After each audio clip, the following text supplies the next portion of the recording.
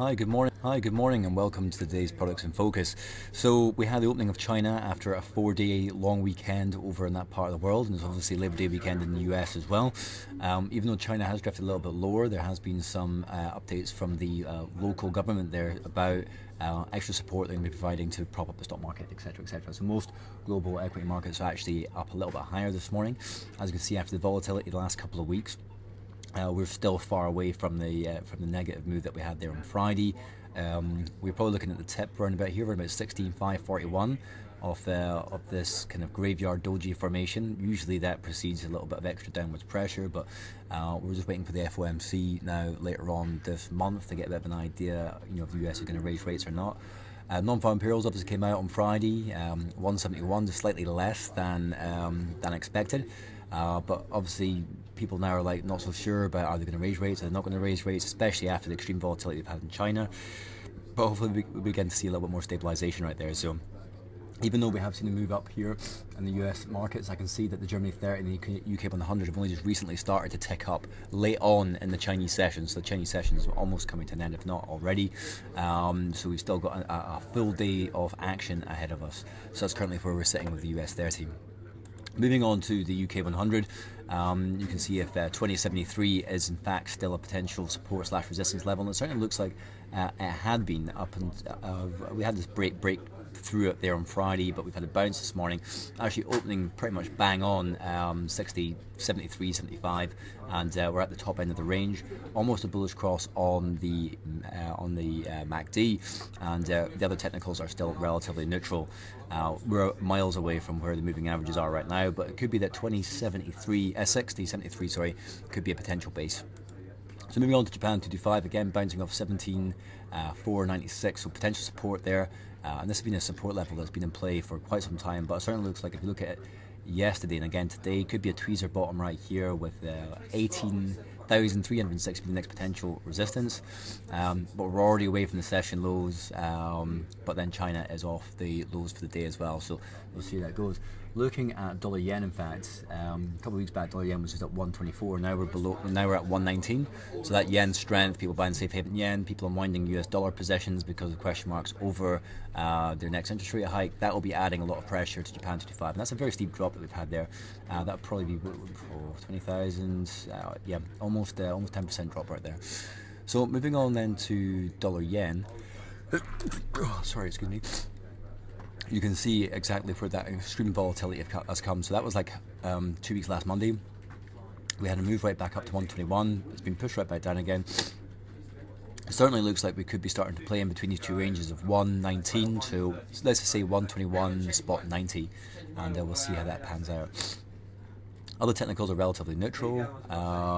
Looking at this from a purely technical perspective, obviously it looks like there is pressure here from a TA perspective, but the fundamental factors are very much going to help drive this. Is the US going to raise rates in September or not? And then we can obviously highlight these potential support and resistance levels, but it depends how the US macro data comes out now as well. But that's currently where we sit. Could be range bound with an onus on the downside if the US macro data fails to stimulate the rest of the market. So moving quickly on to West Texas crude, we had gone down all the way down to 37.50, jumped. This is one of the biggest weekly gains in crude for a long time. It was about a 16% gain in 1 week, all the way up to about 50, and then it started to come off again there a little bit. So we're miles away from the session lows. Matter of fact, crude oil looks a little bit healthier than some of the equity markets, to be honest. But now at $45, there's a lot further this can still go. Now there's a new floor in there. In fact, we actually have to start getting rid of some of these other support levels, but certainly $50 undoubtedly looks to be a psychological round number anyway. But I'm pretty confident that looking at these kind of candle formations right here, there is pressure. You're making a series of lower highs right here, and we're on the wrong side of this potential support/resistance at 45.85. If crude doesn't get its head above there, $42 would be the next potential support to look out for. So looking at gold, you would think with all the interest rate conundrums going up there that gold would be a lot higher. You can see it spiked up there all the way up until Monday the 24th. And ever since the top peak of that Chinese sell-off, actually gold's kind of a little bit reversed, which is kind of strange when you think about the fundamentals that are out there. But nevertheless, it's on the wrong side of 1137 right now. We've almost got a death cross on the. Oh, matter of fact, almost got a bullish cross. The short-term moving average is about to cross the longer-term moving average from the bottom, so that would actually be a golden cross. But these candlestick formations here look a bit ugly, to be completely honest. I'm not quite sure how much bullish momentum we're going to get right here, looking at that. But we will have to start to redraw some of this. Actually, let me just get my drawing tool out. You could probably look at that. Might as well start getting rid of some of these levels now as well, because they're probably no longer valid. We'll probably keep it like that for now. So we're on the wrong side of 1126. These kind of rebounds here are quite close to the 21 period SMA seem to be good. Currently we're on the wrong side of that SMA as well, so 1126 could be short-term potential support / resistance. We're on the wrong side of that right now, with any further downwards pressure pushing us that little bit further down towards 1079. In fact, let me just get another horizontal level on there, and that's currently where we sit with gold. So finishing up with euro dollar and GBP USD. So euro dollar obviously been all over the place.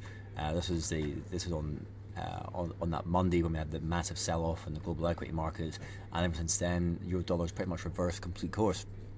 So the dollar's actually been gaining momentum against the euro, which is obviously quite interesting considering where the US dollar is kind of sitting right now, versus say like the Japanese yen. But nevertheless, one spot 11. We've talked about this level a number of times. Looks to be the potential support again, flattening out the 55 period SMA as well, just slowly getting thinner and thinner. Other technicals relatively neutral. One spot 11 looks to be a pretty critical level for euro dollar. So keep your eye on that. So looking at cable as well, cables has been getting decimated. We're all the way back down at one spot 51.85. Very strong reversal from that Monday when we were at one spot 85. It was down almost 7 cents, and just the last 2 weeks, pretty decent sized move. But looking at this right here, we do look like we're having a bit of a short-term bounce of one spot 51.85. Nothing too strenuous or that powerful, but that's currently where we are sitting. Economic data-wise, not a huge amount out today. You do have German industrial production at 7, and if we do then, that's already come out. That came out slightly worse than expected. Everyone was expected a forecast at 1, came in at 0.7, so that's not so good for the euro. And if we fast forward onto Tuesday, looks to be we've got Chinese trade balance data. People will be looking at that as at 3 in the morning UK time, and then we'll be finishing up our macro data with a 10 a.m. GDP figure for the eurozone. And then if we then look on Wednesday, not a huge amount on Wednesday. Thursday, more Chinese data, CPI data. Again, that'll be quite keenly watched. And we've got the Bank of England MPC minutes and interest rate announcement, which that's pretty much expected to stay the same. And then you can finish up Wednesday there with your employment data from the US at 1:30, and then obviously the crude oil inventory days. It's crude oil Wednesday that day, so make sure you don't get a chance to miss that. And join me again tomorrow to find out what happened next.